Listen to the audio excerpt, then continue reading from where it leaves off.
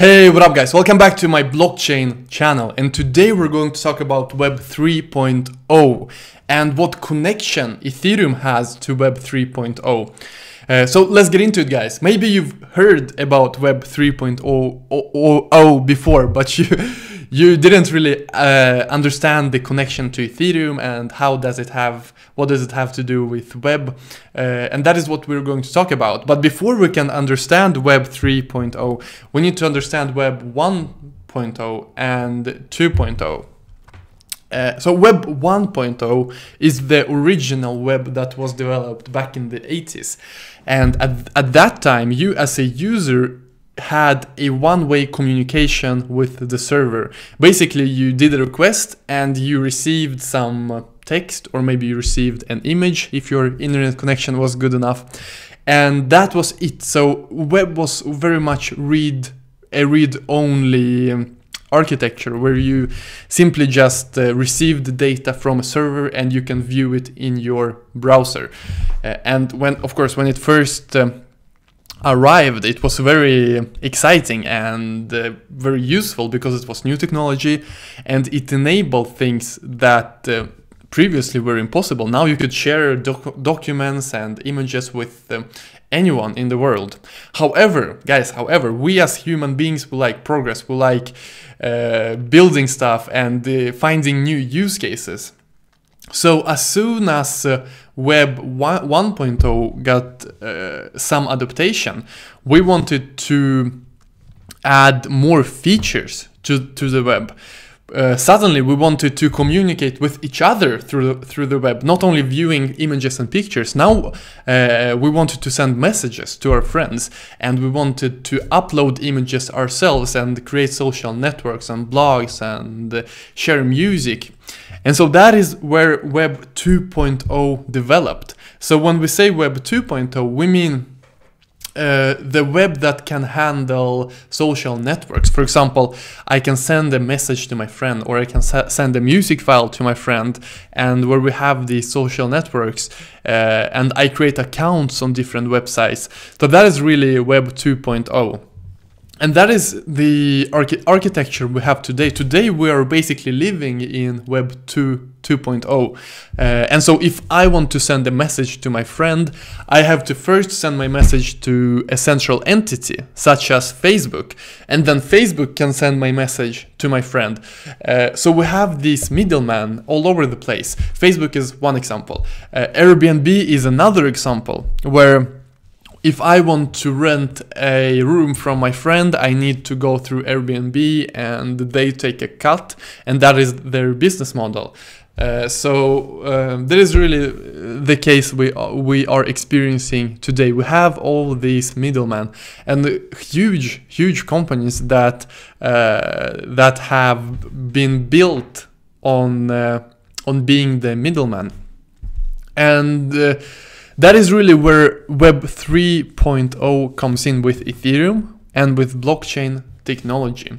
So in this video, I will not talk a lot about blockchain technology and Ethereum. You can, on the technical side, how it works under the hood. You can watch my previous videos on blockchain and Ethereum, and I will link them in the description. But on a more practical note, what the Ethereum and the blockchain technology allows us to do is to skip the middleman.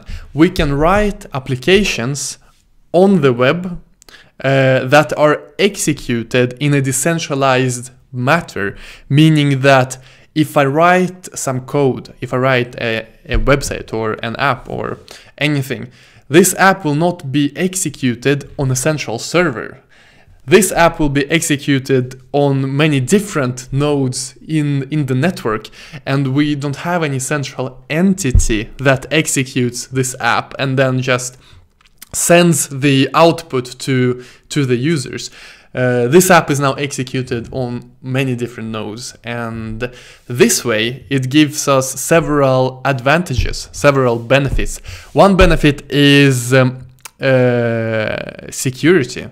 And that means that there's no way to take down this decentralized application. There is no central server that you can go to and shut down.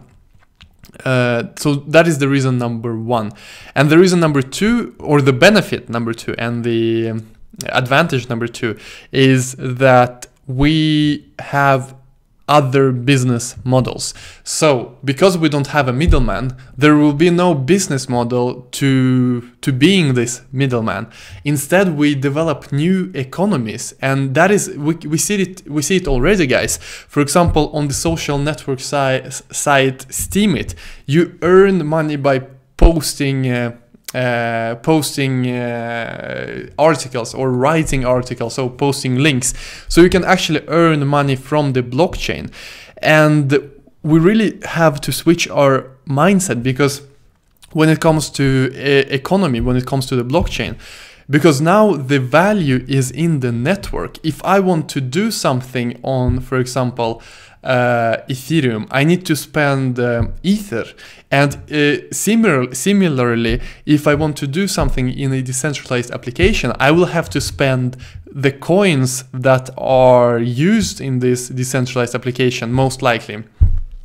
And this way we have a business model where the coins is the value, and the users that use the network bring the value to the network. Because if you have a network or an application where a lot of users are coming in and doing different things, of course the coins that are used in that network will become more valuable. And so you, as a developer, if you have developed this application that is getting more and more popular, the chances are that you have a large amount of these coins that rise in value. So there you have an example of a business model that could work on the blockchain. And we also have this site called Steemit, where you can actually earn money by posting good content. And so if people like your content, you earn Steam coins. And so the point I want to make is that we as users get the value from the network, not the central huge company, but all of the users get the value that is produced in the network, and we get the economic value that is produced in the network. Guys, that being said, there are a lot of challenges. It's not all rainbows when it comes to the blockchain and Web 3.0.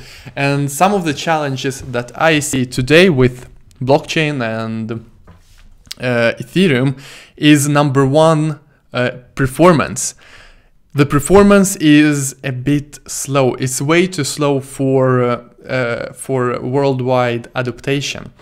And as we talked yesterday in my video about sharding, the Ethereum virtual machine, the Ethereum computer, is currently running 15 operations per second.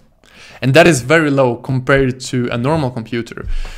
And if you want to know more about performance and Ethereum, you should go back and watch my video from yesterday. I will also link that in the description. And so that is the problem number one, performance. And there are ways to solve it. And that is also something we talked about yesterday. So go ahead and click in the description on the video from yesterday about sharding. But what I want to say in this video about performance is that it is natural evolution of a technology.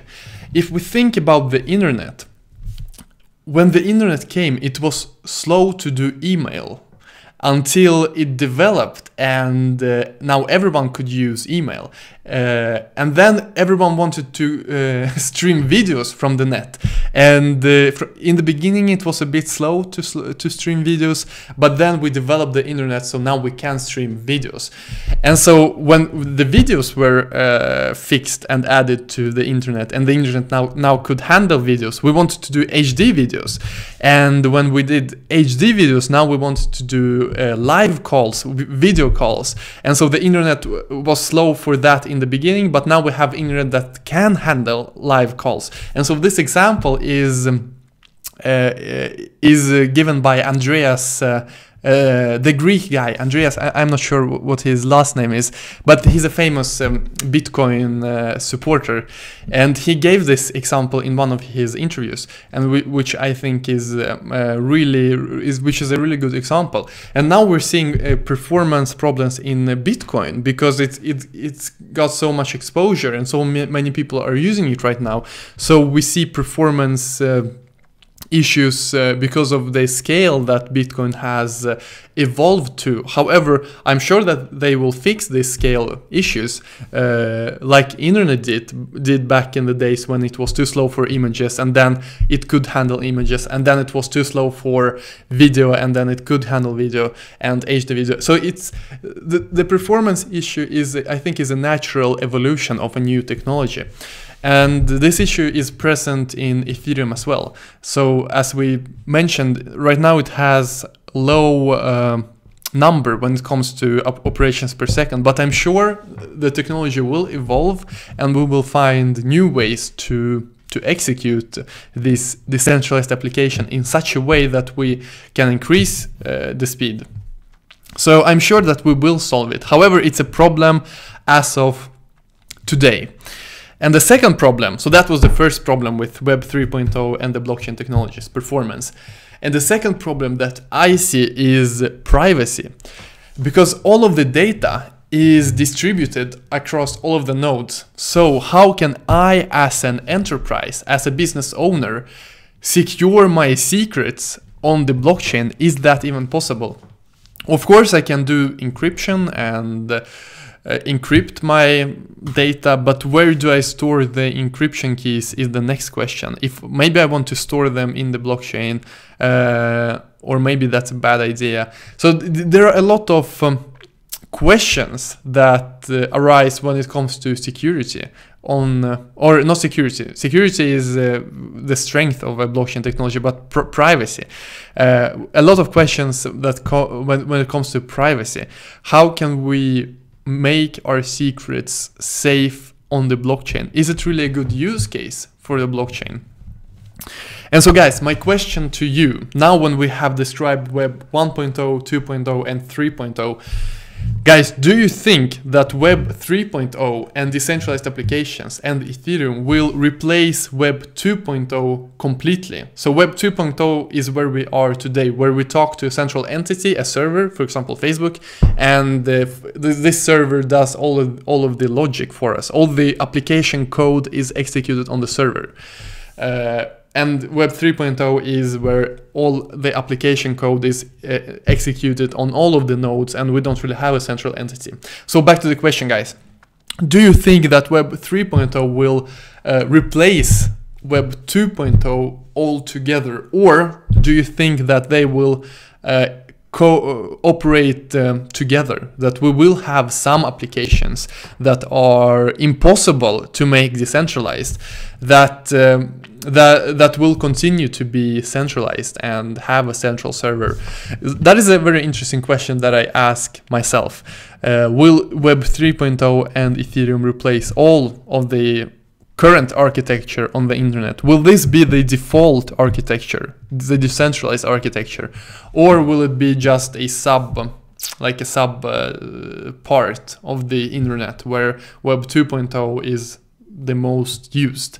Or will they be equal, or will Web 3.0 be most used and Web 2.0 will be this less popular architecture? Guys, leave your opinions in the comment section below. It will be really interesting to hear your thoughts on this question. And if you are a new viewer, guys, and you like blockchain, you like Bitcoin, you like Ethereum, you like technology, and you really want to understand how blockchain technology works and how Ethereum works, you should subscribe to this channel because you will find it interesting. I myself am a software developer and I post videos every single day, guys.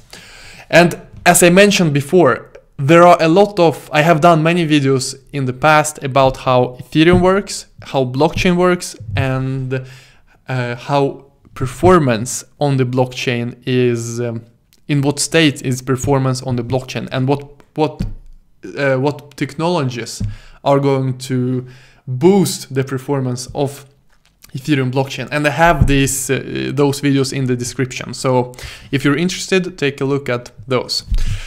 That's it for today, guys. I'll see you tomorrow.